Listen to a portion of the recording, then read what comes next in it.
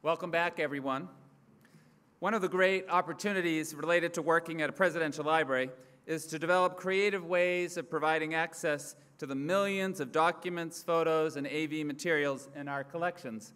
And I wanted to highlight for everyone here, and especially those watching on C-SPAN, that our website, jfklibrary.org, you'll find a new microsite that highlights a number of the civil rights milestones that occurred in 1963, many of which were just discussed.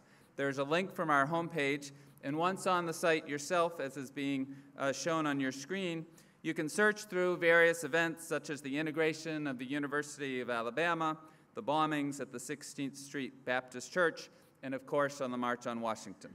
There you'll find firsthand accounts, White House documents, audio, video, and photos that connected to each of these events. There are also resources and lessons plans for teachers. I want to thank the library's extraordinary Director of Education, Nancy McCoy, who's here today, who oversaw the development of the content of this new microsite, and Peter Lubershane, who works for the Kennedy Library Foundation, who served as the project manager of this exciting initiative. We hope that you'll all come and spend some time on this delightful new site.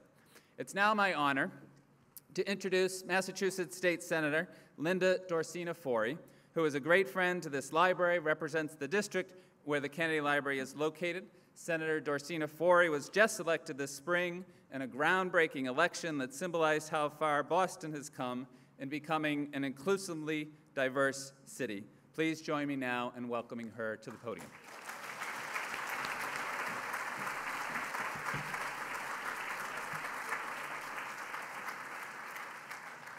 Good afternoon, everyone, and welcome to all those watching on C-SPAN. It is an honor for me to be here today and to share this stage with this amazing man who has done so much that I am able to stand here before you as a state senator for the 1st Suffolk District. I want to thank the Kennedy Library. It's true, please clap.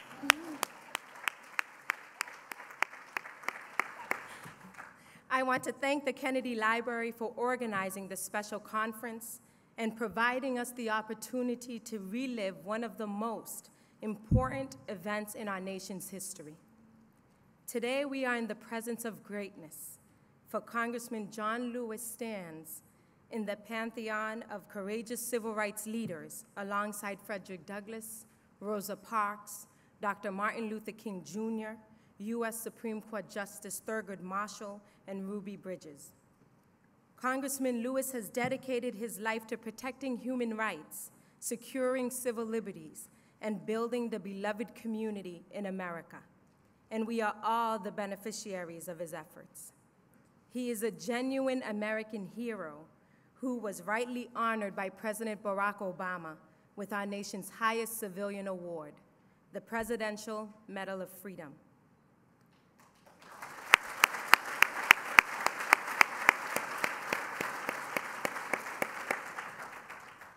The son of sharecroppers, Congressman Lewis grew up on his family's Alabama farm and attended segregated public schools. As a young boy, he was inspired by the activism of the Montgomery bus boycott and the words of Reverend King, which he heard on his family's home radio. As a college student, he was involved in the sit-in demonstrations at the segregated lunch counters in Nashville, Tennessee, and was soon elected chairman of the Student Nonviolence Coordinating Committee, which was responsible for organizing student activism and grassroots campaign throughout the South. By age 23, he was considered one of the Big Six leaders of the civil rights movement. Congressman Lewis was there during the Freedom Rides, risking his life in an attempt to integrate interstate bus travel, for he was one of the many who were severely beaten by angry white mobs. He coordinated the voter registration drives during the Mississippi Freedom Summer. He spearheaded the march in Selma, Alabama, on which became known as Bloody Sunday, an event which is credited for compelling Congress to pass the Voting Rights Act. And as we will hear more today, he was an architect of and a keynote speaker at the historic March on Washington. Read any history books on the march, about the march, and each will have a dramatic account of the last-minute negotiations related to the speech John Lewis delivered, in which he spoke truth to power. His words captured the essence of his generation, who were impatient with the Kennedy administration and with the slower pace of more established civil rights leaders. Let's watch excerpts from that speech now to take us back to that moment.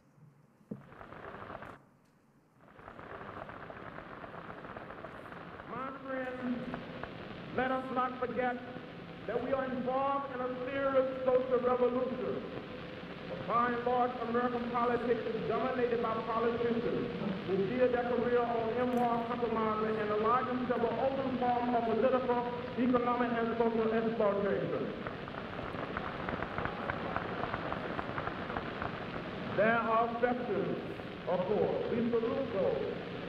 But what political leader can stand up and say, my party is a party of principle? For the party of Kennedy is also the party of East London. The party of Javits is also the party of Goldwater. Where is our party? Where is the political party that will make it unnecessary to march on Washington? Where is the political party that would make it unnecessary to march in the streets of Birmingham? Where is the political party that will protect the citizens of Albany, Georgia?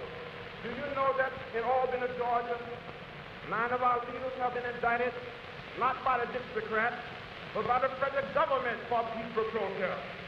But what did the federal government do when Albany Deputy Sheriff beat Attorney C.D. King and left him half dead? What did the federal government do when local police officials kicked and assaulted the wife of Slater King and two of her babies? Oh, we have said be patient and wait. We must say that we cannot be patient. We do not want our freedom gradually, but we want to be free now.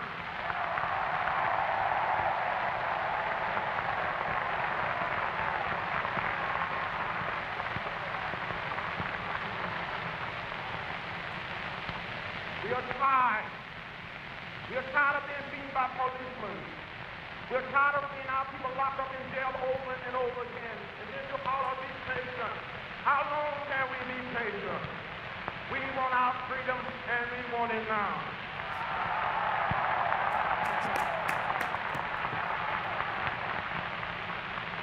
We do not want to go to jail, but we will go to jail if this is the price we must pay for love, brotherhood, and true peace. I appeal to all of you to get in this great revolution that is sweeping this nation. Get in and say this speak for every city, every village and hamlet of this nation until true freedom comes, until the revolution of 1776 is complete. We must get in this revolution and complete the revolution. On the Delta, Mississippi, in Southwest Georgia, in the Black Belt of Alabama, in Harlem, in Chicago, Detroit, Philadelphia, and all over this nation, the black masses are on the march for jobs and freedom.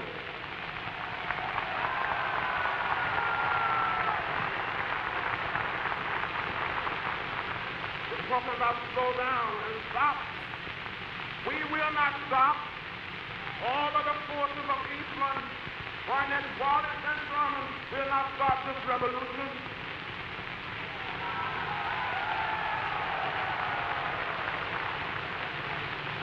If we do not get meaningful legislation out of this Congress, the time will come when we will not confine our marching to Washington.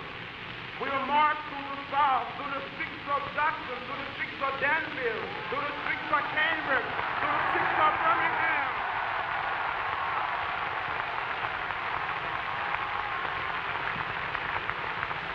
But we will march with the spirit of love and with the spirit of dignity that we have shown here today.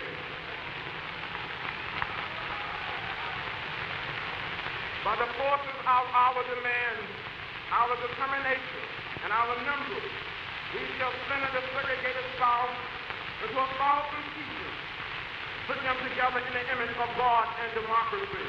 We must say, wake up, America, wake up, for we cannot stop, and we will not and cannot be patient.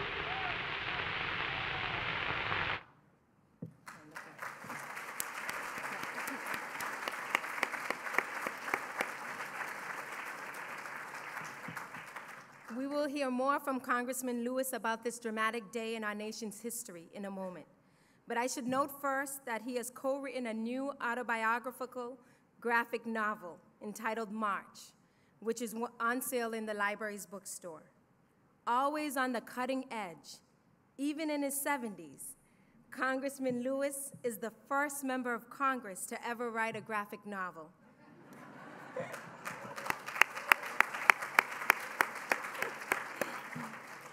It was reported this week in the New York Times that he made a splash recently at the Comic-Con, an international comics convention in San Diego, where even the original actor who starred as the Incredible Hulk lined up to meet him.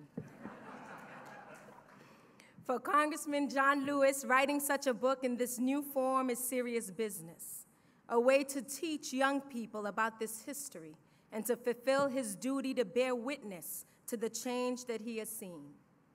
Despite more than 40 arrests, physical attacks, and brutal beatings, Congressman Lewis remains devoted to the philosophy of nonviolence. He describes himself as a coalition builder who will never compromise his belief in an integrated society. He was first elected to Congress in November 1986 and currently serves as Senior Chief Deputy Whip for the Democrats in the House. Yet, he is also not afraid to work across the aisle. In fact, last year, he brought the Republican leader Eric Cantor and Congressman Cantor's college-age son to the annual reenactment in Selma of the march across the Edmund Pettus Bridge. Congressman Lewis is the recipient of numerous awards, including the Lincoln Medal from the historic Ford's Theater, the Martin Luther King Jr. Nonviolent Peace Prize, and most appropriate to mention here, he is the only recipient of a John F. Kennedy Profile in Courage for Lifetime Achievement.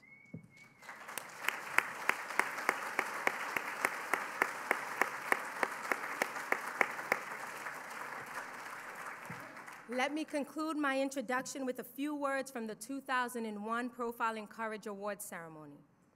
On that occasion, Caroline Kennedy stated that her family and the Kennedy Library Foundation were honoring Congressman John Lewis, not for a simple act, but for a lifetime of courage, not for a moment of bravery, but a career of conscience.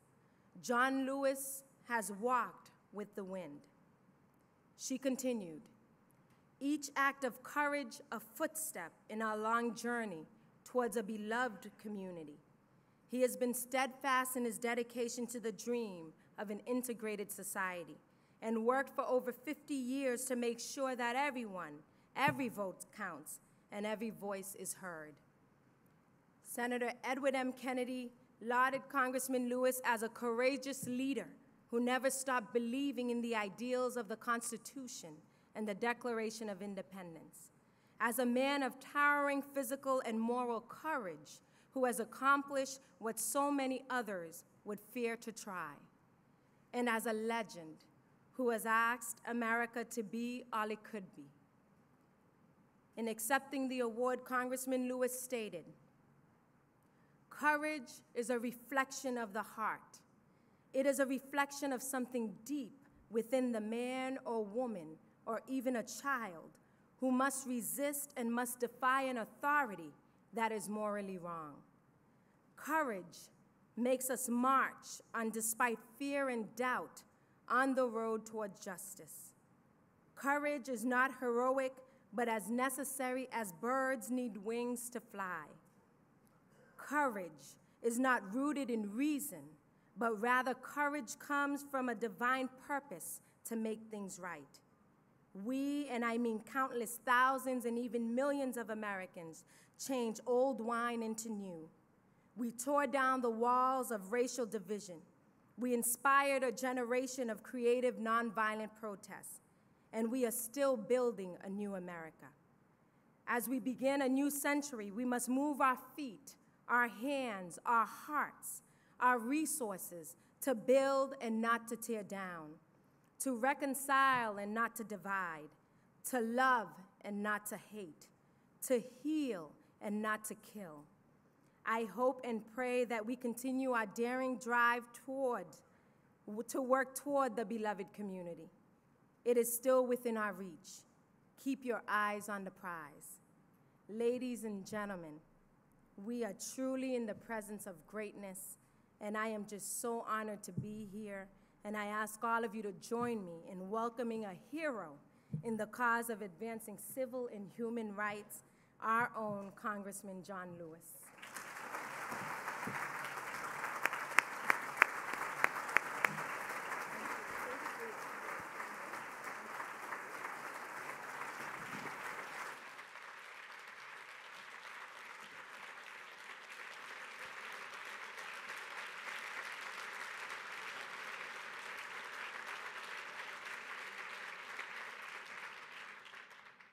Thank you very much, Senator, for those kind words of introduction.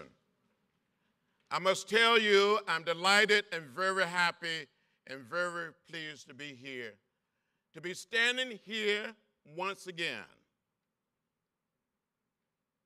to come here, to remember the March on Washington 50 years later. I'd just like to take a few moments, just a few moments, to tell you how we got to the March on Washington, what brought it about.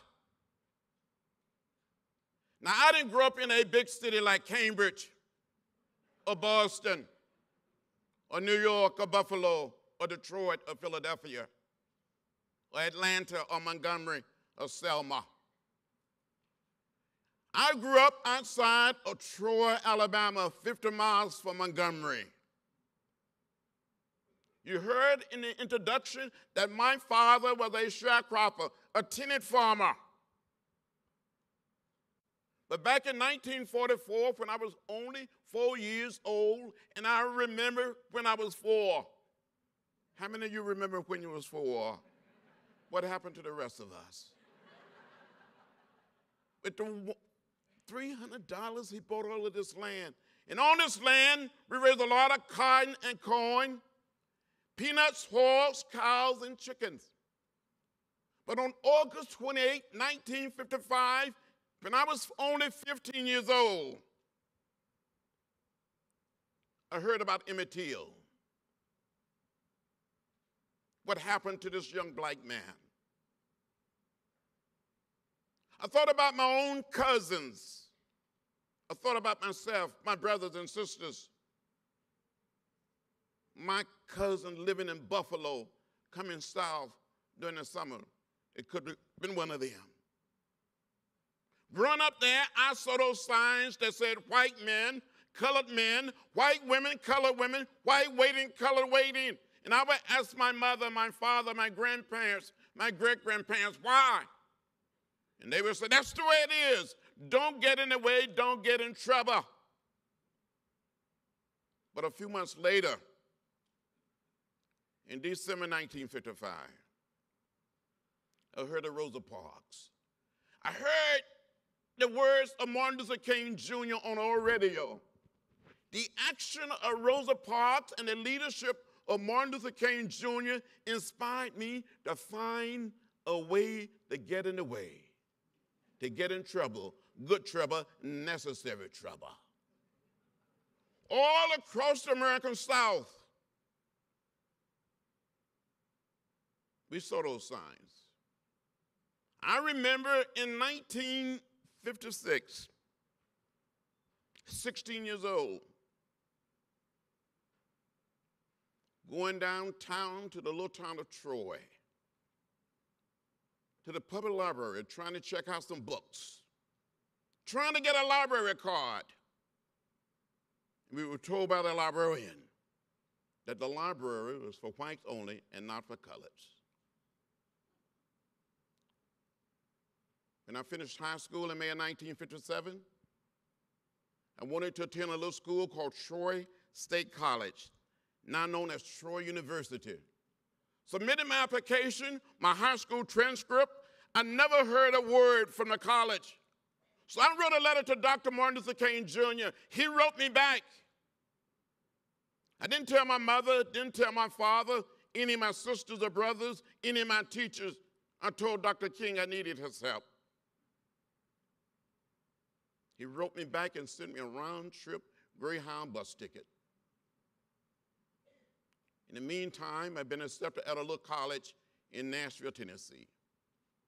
Being there for about 3 weeks, I told one of my teachers that I've been in contact with Martin Luther King Jr. And this teacher informed Dr. King, they've been classmates at Morehouse College, that I was in Nashville. Dr. King got back in touch and suggested when I was home for spring break to come and see him. In March of 1958, by this time I'm 18, on a Saturday morning, my father drove me to the Greyhound bus station. I boarded the bus and traveled the 50 miles from Troy to Montgomery. And a young African-American lawyer by the name of Fred Gray, him and Rosa Parks, Dr. King's lawyer, the Montgomery bus boycott movement lawyers, our lawyers during the Freedom Ride, and during the march from Selma to Montgomery, met me and drove me to the First Baptist Church, pastored by the Reverend Ralph Abernathy, and ushered me into the office of the church. I saw Martin Luther King Jr. and Ralph Abernathy standing behind a desk. And Dr. King spoke up and said, "Are you the boy from Troy? Are you John Lewis?" And I said, "Dr. King, I'm John Robert Lewis." And he started calling me the boy from Troy.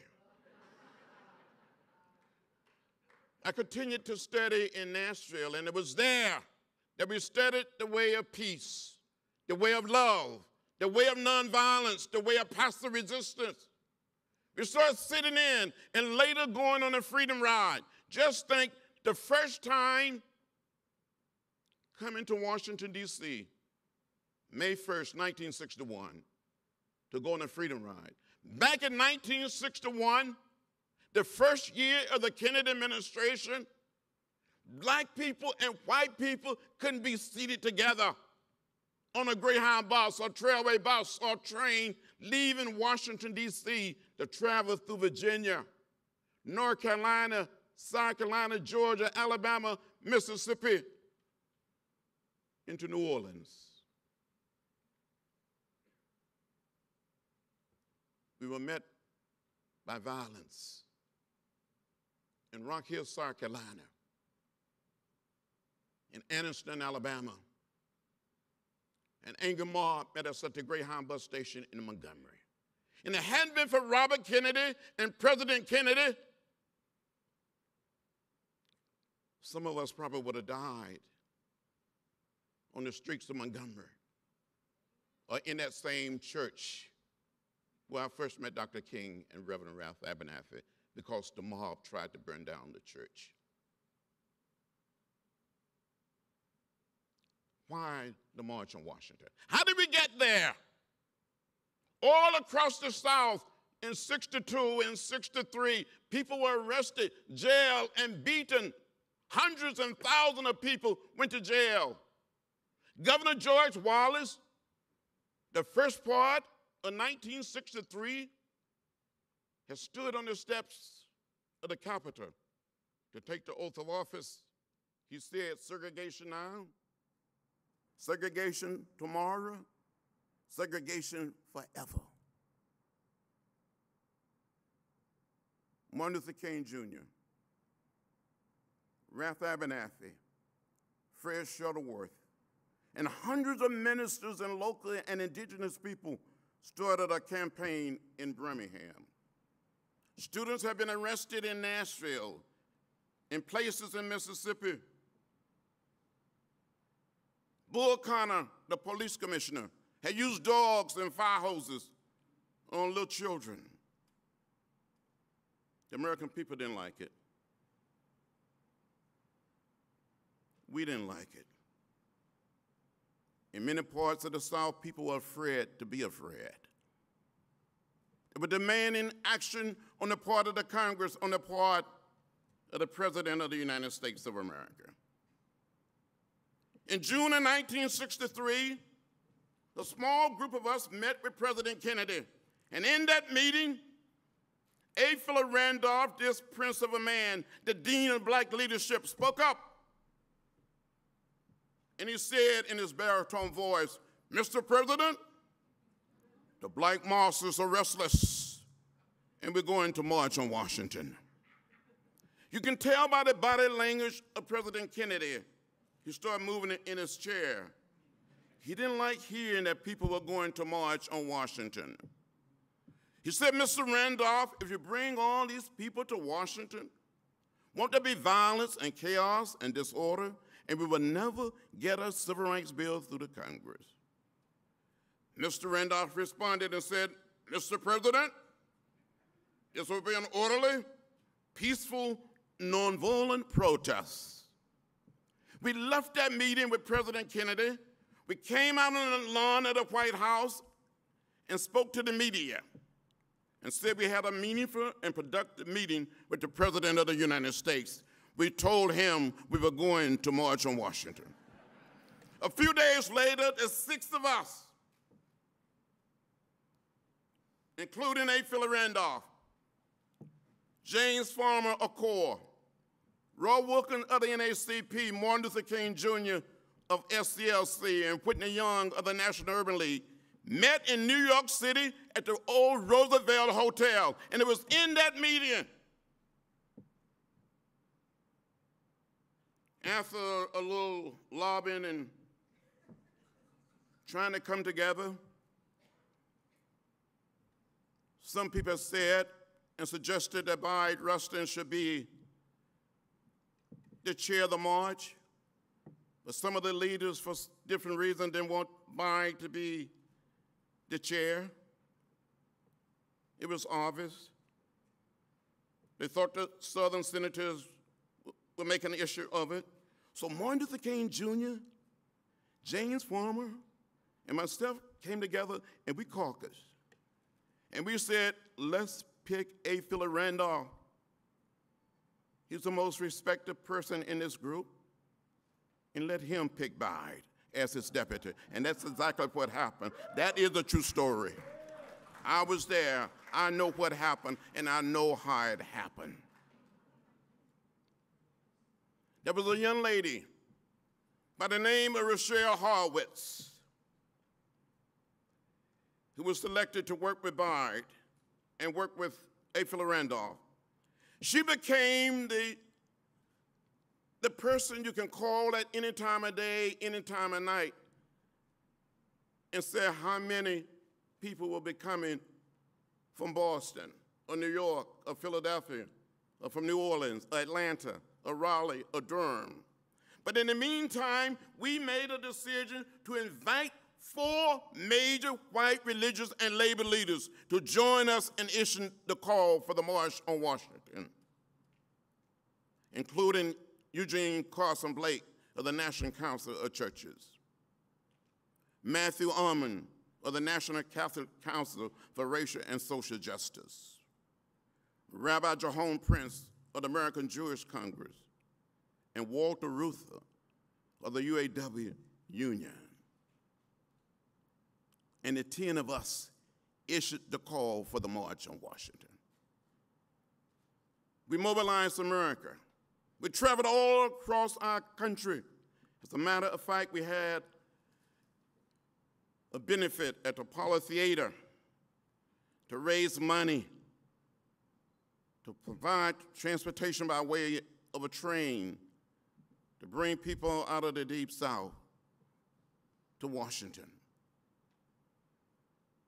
Church groups, labor groups, student groups, religious groups, all came together to turn people out for the March on Washington.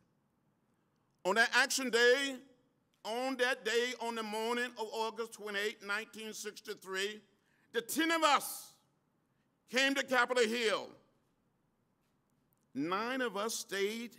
Before coming to Capitol Hill, we left the Capitol Hilton Hotel on 16th and K. Dr. King stayed at the Willard Hotel. We came up to Capitol Hill early that morning. We met with Democratic and Republican leaders on the House side. Then we went over on the Senate side and met with the Democratic and Republican leaders of the Senate. We concluded the meeting. We came down Constitution Avenue. We thought maybe we would have 50 or 60,000 people, but we looked toward Union Station, and there was hundreds and thousands of people coming from Union Station. The people were already marching. We were supposed to be the leaders. And it was almost like saying, there go my people, let me catch up with them. And that's what we did. We locked arms, and the sea of humanity pushed us toward the Washington Monument, on toward the Lincoln Memorial. Now, there was some discussion about my speech the night before, some more discussion about my prepared text later during the day while we were walking. As a matter of fact, there was an archbishop by the name of Bishop Obal who was supposed to give the invocation. And he threatened not to give the invocation if we didn't change the speech. While I was working on my speech, I was reading a copy of the New York Times. And I saw a group of black women in Southern Africa carrying signs saying, "One man, one vote." So I said in my prepared text, "One man, one vote is the African cry. It is ours too, it must be ours." There was not anything in the president proposed civil rights legislation to deal with the whole question of voting. Some people thought if you had a 6th grade education, you should be considered literate, and you should be able to register to vote.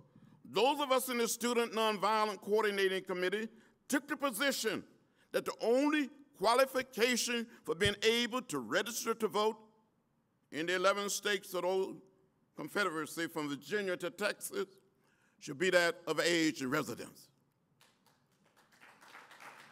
Back in 1963, the state of Mississippi had a black voting age population of more than 450,000, and only about 16,000 blacks were registered to vote.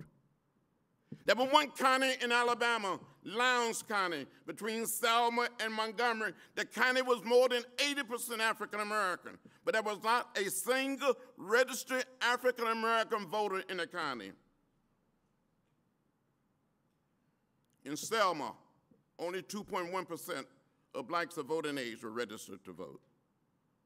Yet to pass a so-called literacy test, on one occasion a man was asked to count the number of bubbles in a bar of soap, or count the number of jelly beans in a jar. People stood in unmovable line. So we wanted to find a way through my speech to dramatize the issue. So in the speech, in the body of it, I said, you tell us to wait. You tell us to be patient. We cannot wait. We cannot be patient. We want our freedom, and we want it now. Bob Rustin said to me, "John, you can't say that." He said, the Catholic Church believes in being patient. I think he was just being a little cynical or facetious. But then near the end of the speech, there was a line there that says something like, if we do not see meaningful progress here today, the day may come when we will not confine our marching on Washington, but we may be forced to march through the South the way Sherman did, nonviolently. They said, oh, no, you can't say that, John. So even after the music had started and the program was underway, Roy Wilkin came to me and said, John, can you change it? I said, Mr. Wilkin, my friend, my brother, this speech represents the people that we are working with in the South, the young people that make up the Student Nonviolent Coordinating Committee. Then Dr. King came back again, said, John, that doesn't sound like you. Then Mr. Randolph, this prince of a man, this beloved man, he had been born in another country, another continent. He probably would have been prime minister, president, was a wonderful human being. Said, John, we come this far together. Can't we stay together? I couldn't say no to A. Philip Randolph. I couldn't say no to Martin Luther King Jr., a man who was my hero, my inspiration, and we made the changes. And when it was time for me to speak, I spoke. But I tell you, it was Martin Luther King Jr., the last speaker, who spoke number 10. He transformed the marble steps of the Lincoln Memorial into a modern-day pulpit. It was Mahalia Jackson who started singing How We Got Over, who had the crowd moving and rocking. And we were ready to go back to the heart of the Deep South. But President Kennedy, this man that I admired as a candidate and as president, invited us all back down to the White House. He stood in the door of the Oval Office, greeting each one of us. And he said, you did a good job, you did a good job. And when he got to Dr. King, he said, and you had a dream. If it hadn't been for the March on Washington, we wouldn't be where we are today. The March on Washington was the coming together of the sit-ins, the Freedom Ride, the Montgomery bus boycott.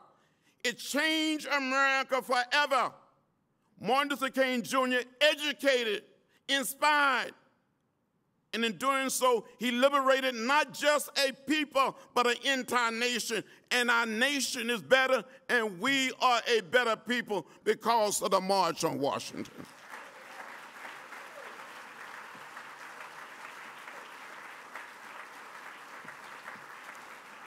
The people that came from the heart of the Deep South, the people that came from urban America, were no longer afraid. The fear was gone. People stood up. People started organizing more. They dared to speak up. They dared to speak out. They dared to get in the way. So I think it's fitting here at this great place, 150 years after the Emancipation Proclamation, 50 years after the March on Washington, for us to pause. Because we're not there yet.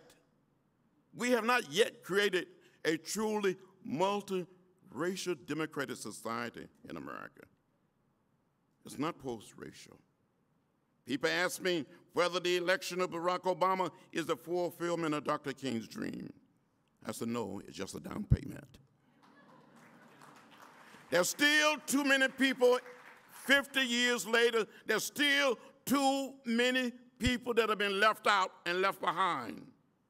They're black, they're white, they're Latino, they're Asian American, and Native American. If Dr. King could speak to us 50 years later, he would say, we are one people, we're one family, we all live in the same house, the American house. If A. Philip Randolph could speak to us today, he would say our foremothers and our forefathers all came to this great land in different ships, but we're all in the same boat now. So the message of the march must be that we must move forward and save this little piece of real estate. Save this little piece of the planet for generation yet unborn. Thank you very much.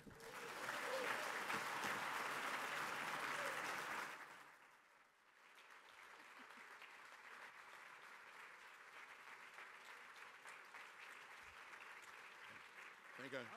Good to see you, dog. Good to see you. Good to see sit you. right here. You want me to sit here? Yes, you sit right there.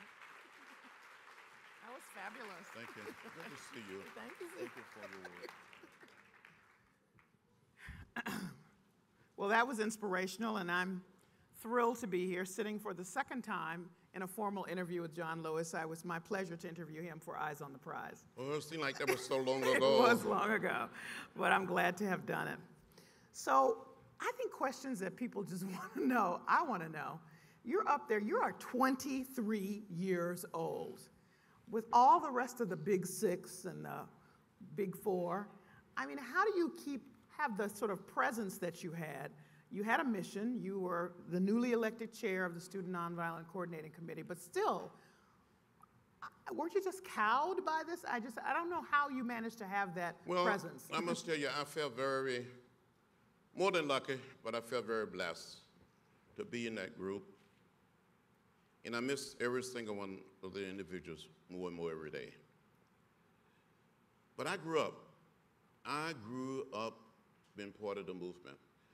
As a young child, I was somewhat shy, and I spent a lot of time raising chickens and preaching to chickens and baptizing chickens and trying, and it became my responsibility.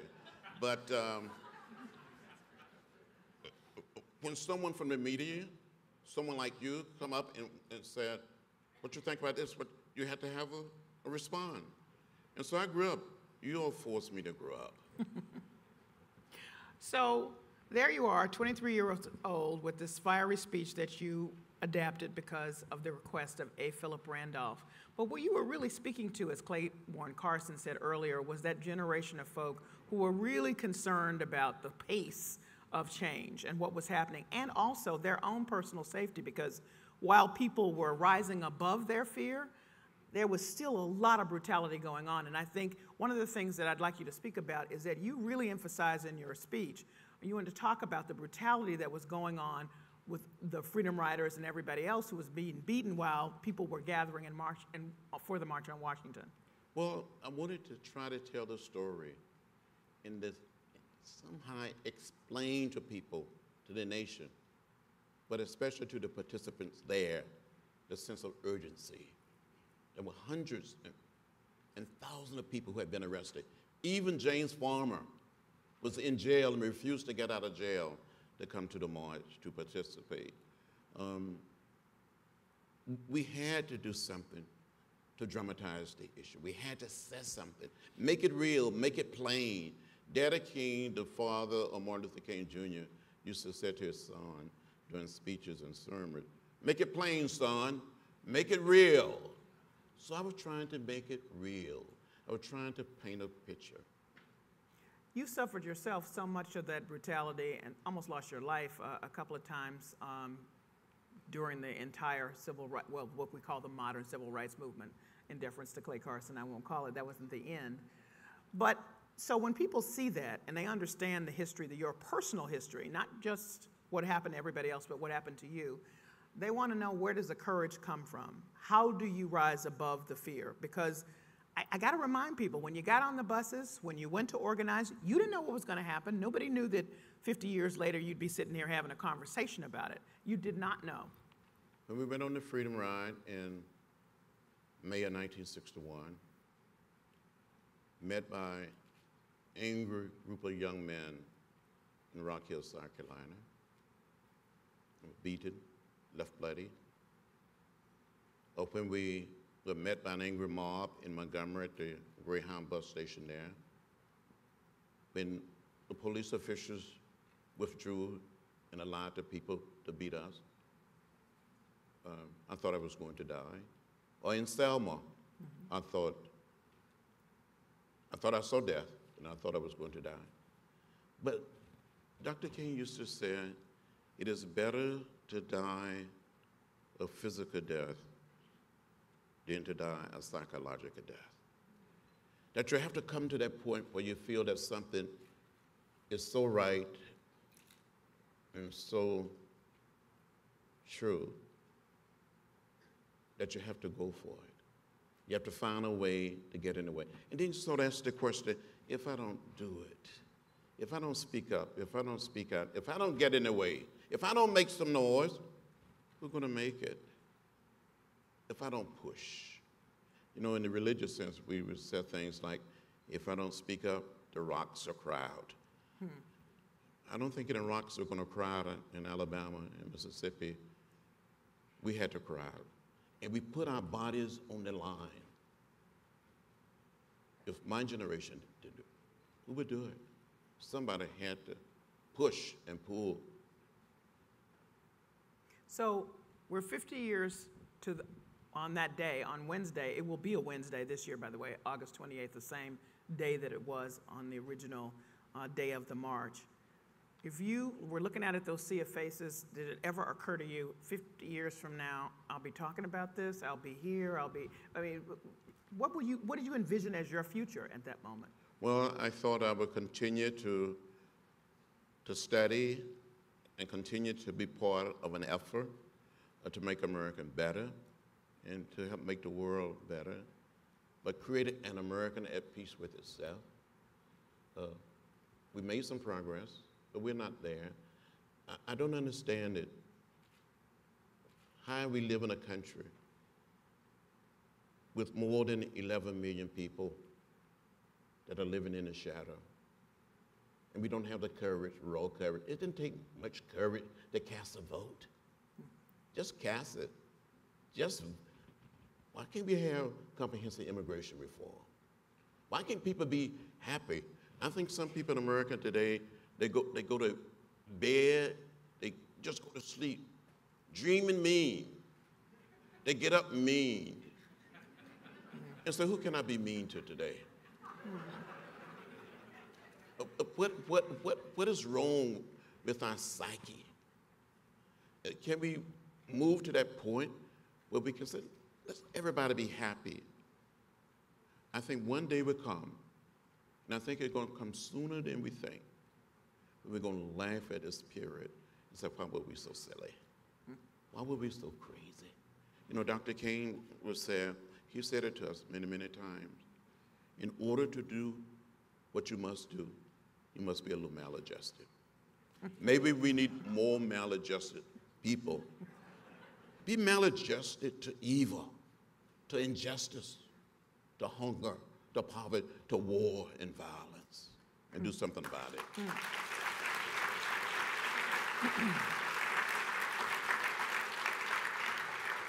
I once heard Andy Young speak about a time when he was younger and driving through rural roads of Georgia actually, and being followed, and he knew it was a bad situation. And he said, in that moment, if somebody could have frozen and said, you know, Andy Young, you'll be mayor of Atlanta later on, he would have gone, what? Yeah, right. So I wonder, here you are, the day before, as the march is coming together, you are going up the hill to meet with Republican and Democratic leaders, could have frozen a moment and said, John Lewis, 50 years from now, you'll be in Congress. That just seems mind-boggling, your journey, to me. How do you? I would say you're crazy. I would say you don't know. I would say you don't even know what you're talking about. Back in 1963, I couldn't register to vote in Alabama. I was 23 years old. My own mother, my own father, my grandparents couldn't register to vote. My high school principals, school teachers couldn't register to vote. So we had to change that. So when people said to me today, nothing has changed, I say, yes, come and walk in my shoes. So this is a question a lot of the folks who have us thinking about our lives ask, and I want to ask you. What would you tell your 23-year-old self now, from the perspective of now that you've had history? I would say, John Robert Lewis, boy, you go out there and continue to work and work hard. Forget about yourself. As Dr. King would say, I said, remember what Dr. King said to you. Forget about your own circumstances and get involved in the circumstances of others. Pretty much, you've had it's the same mission and almost the same job, if you think about your job in an overarching way as one of pushing for social justice change and for better government and democracy in this country. You've had the same job. Well, I like to think that I've been consistent and persistent. I don't take no for an answer. I don't give up, and I don't like to lose. And my mother would say when I was a very young child, She said, you have a big, hard head. And I didn't know that years to come that I would be beaten a few times on my head, or that I would have a concussion in Selma on that bridge and give a little blood. So, this gets asked of all of you who are icons, and that is, what do you say to young people to get them to be where John Lewis was at 23? Because you talk to a lot of young people now, and they very much look up to the work that you did, the work that Martin Luther King did, the work that Daisy Bates did, the Little Rock Nine, but they say, but that's not me. I couldn't do that. I couldn't be brave enough to do that. What do you say to them? I would say to young people and to young children, yes, you can. Let's read everything. Study the lesson of the Civil Rights Movement. Go and watch Eyes on the Prize. I'm not saying it just because of you, but watch Eyes on the Prize. Study the way of peace, the way of love, the way of nonviolence. Read about Thoreau and civil disobedience. Study the life of Gandhi, Martin Luther King Jr. Rather than going on some tour abroad or some field trip, organize a class group of yours. Go to Selma. Walk across that bridge. Go to Birmingham and walk through that church where the 4 little girls was killed. Go and walk through that park. Visit the Rosa Parks Museum. Come to Atlanta. Go to Atlanta and study the movement. And I would tell them, be not afraid. Be of good courage. Find a way to get in the way. Make some noise.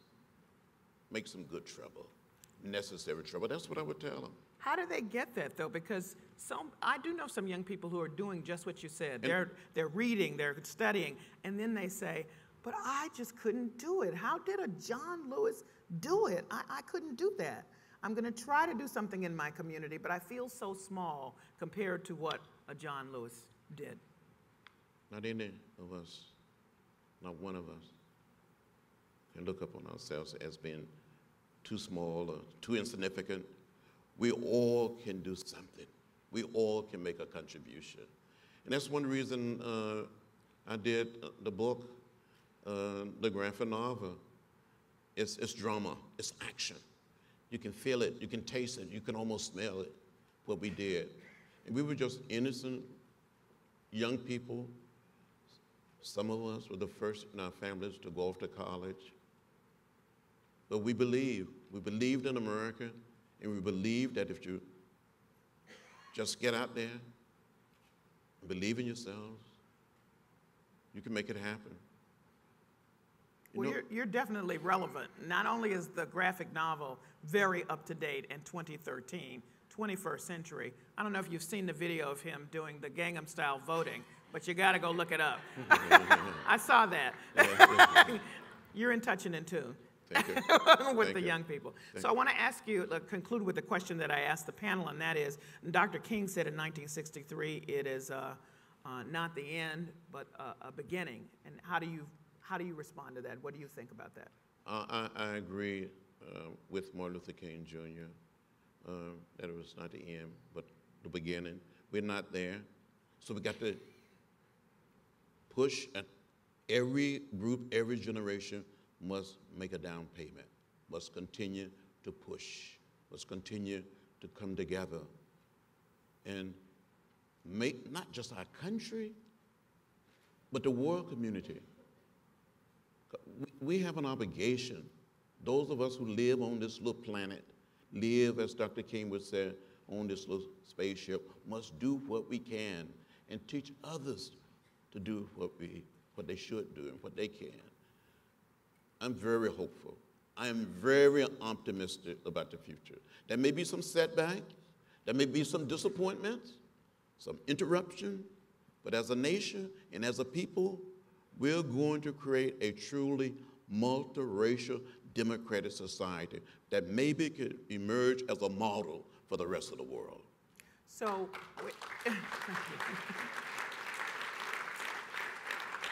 last question, and that is this. we know how we view your legacy, we who know you from the outside. 23-year-old, one of the big six at the historic March on Washington, standing in that front line at the Selma to Montgomery March on Bloody Sunday, being on the bus with the Freedom Riders, standing up in Congress as you have, all of that. But how do you describe your legacy? I just tried to help out. I just tried to make a contribution. I just think I was just someone who was moved by what I like to call the spirit of history. I heard the voice of Dr. King, and that voice called me to do something. I answered the call. I heard the trumpet sound, and I just went with the sign. I don't see myself as anyone special. I'm just blessed. Thank you so much. Thank you.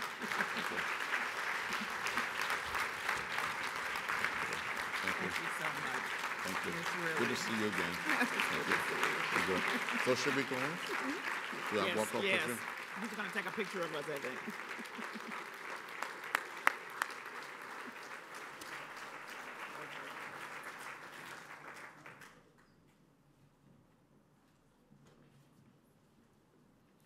Thank you again, Congressman Lewis. You honor us here with your presence, and we thank you again for the remarkable example you set for all of us, which appeals to the better angels of our nature and helps us to become a more perfect union. We're going to have some musical performances, and so I ask you to remain in your seats. Are we moving the chairs up? Yep, so we can set up while I'm talking. But I also wanted to be sure that all of us thank our extraordinary moderator here today, Callie Crosby. So Callie, can you please stand?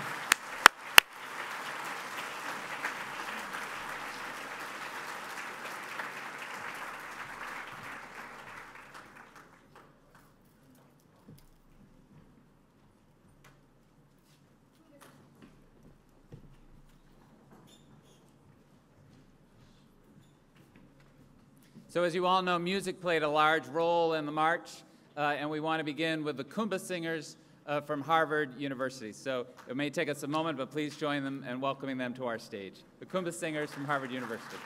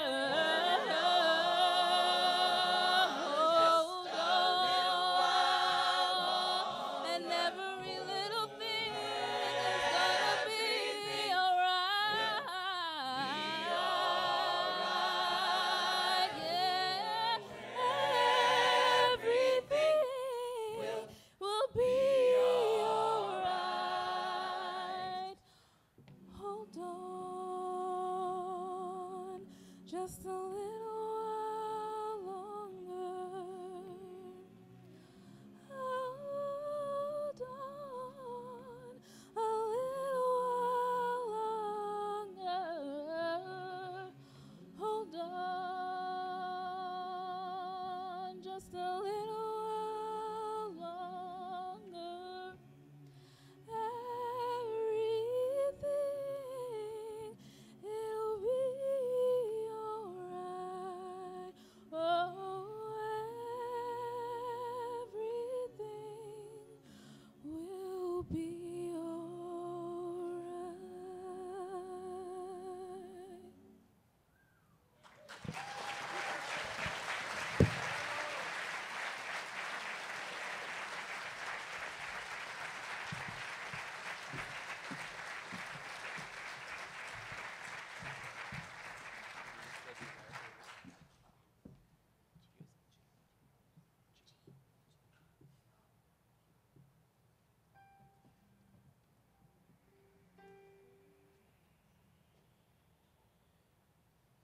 Ain't gonna let nobody Turn me round, turn me round, turn me round. ain't gonna let nobody Turn me round. I'm gonna Keep on a walking, keep on a talking, marching up to freedom land. ain't gonna let nobody Turn me round, oh no turn me round, turn me round. ain't gonna let nobody Turn me round, I'm gonna keep on a walking, oh keep yeah on a talking, marching up to freedom land. well let me tell you about a man named Moses and his battle with Pharaoh. After hundreds of years of captivity, said it was time to let my people go. So we let God's children out of Egypt land, about as far as the Red Sea. And he forged ahead, as he said, not even an ocean can stop me. I ain't gonna let nobody Turn me round, no, no, no. turn me round, Ain't gonna let nobody. turn me round. I'm gonna. Keep on a walking, Said I'm gonna. keep on a talking, Yeah. marching up to freedom land. Oh, sometimes you feel like you're all alone, like nothing ever goes your way. And you're scared because you don't know what tomorrow may bring. Listen up to what I have to say. You can make it cause they told you that you're never alone, no matter the time or the place. If you never give up and you never give in, I know we can win the race. Oh, I ain't gonna let nobody Turn me round, oh no, no, no. turn me round, Ain't gonna let nobody turn me round. I'm gonna Keep on a walking, oh keep yeah, on a talking, oh marching up yeah. to freedom land. I ain't gonna let nobody no, no, no. Turn me round, Turn me around. No, no. turn me round, Ain't gonna let nobody. turn me round. Said I'm gonna Keep on a walking, walking, keep on a talking, talking, keep on a fighting, fighting, keep on a praying, praying, keep on a hoping, hoping, keep on a singing, singing. marching up to freedom. And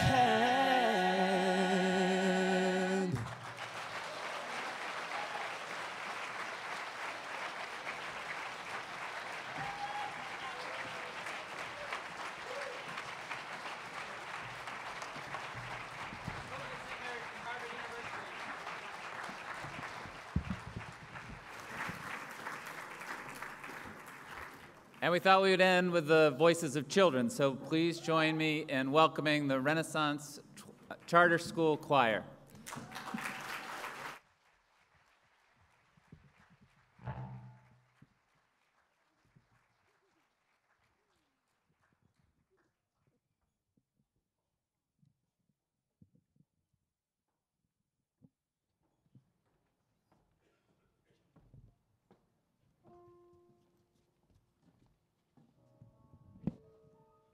Good afternoon, everyone. How's everyone doing? Doing okay? So we're the Voices of Renaissance from the Boston Renaissance Charter Public School. On behalf of our superintendent, Dr. Roger F. Harris, thank you so much for the invitation. It's so good to see you again. These students performed for President Barack Obama at the White House in 2011 and 2012. We've been to the Martin Luther King Memorial in Washington, D.C. 3 times, right? Is that right? And one of the songs that we're going to sing today, the first one, Everything You Touch is a Song, is a song that we sang at the memorial. Everything You Touch is a Song.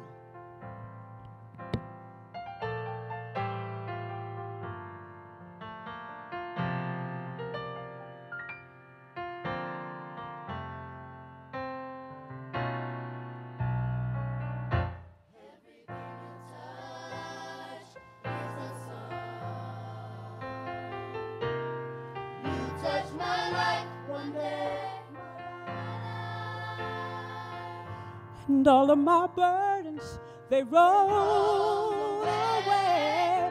You touched a song that even the bees couldn't harm. Everything you touch is a song. Everything you touch is a song. You touch my life. And all of my burdens, they just roll away. You touched the song that even the bees could harm. Everything you touch is a song. You touched the bird. You touched the bird, and that's the song. The bird started to sing. You touched the lion, and the lion began to roar.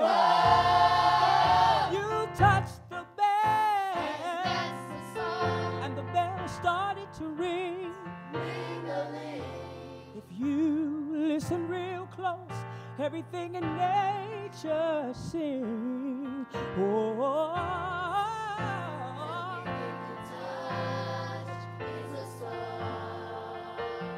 You touch my life, and I'm mighty grateful that you came along and touched my life. You touch my life. I'm mighty grateful that you came along and touched my life. You touch my life. You touch my life. You touch my life. You. Yes, I was sinking fast. I was sinking fast, didn't think I was gonna last. You came along, didn't hold me to my past. You picked me up, and you turned me around. A brand new song. You touched my life. I was sinking fast, didn't think I was gonna last. You came along, didn't hold me to my past. You picked me up, and you turned me around. A brand new song. You touch my life. You did it, yeah. You touch my life, yeah. You did it, Lord. I was sinking fast. Y'all, put your hands together. You came along. You picked me up, and you turned me around. Yes, you did. You touched my life. Didn't think I was gonna last. You picked me up, and you turned me around. Oh, yeah. You did it, yes, you did. And I want to thank you. You touched my life. Oh, yeah. You did it, yeah. You touched my life.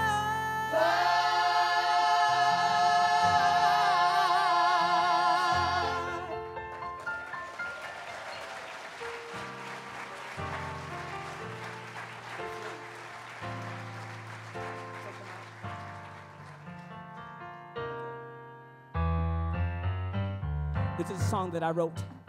It's called Today I Will Be Great.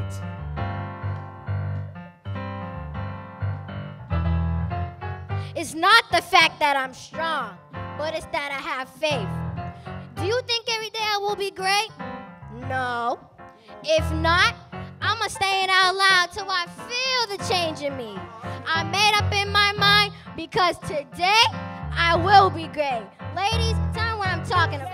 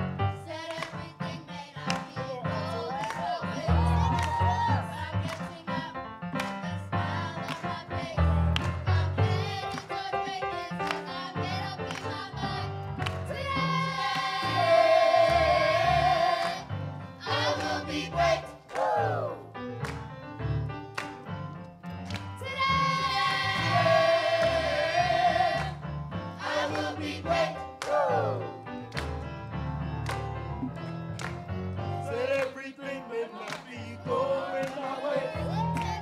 I'm getting up with a smile on my face. I'm heading towards greatness 'cause I made up in my mind. Today, I will be great.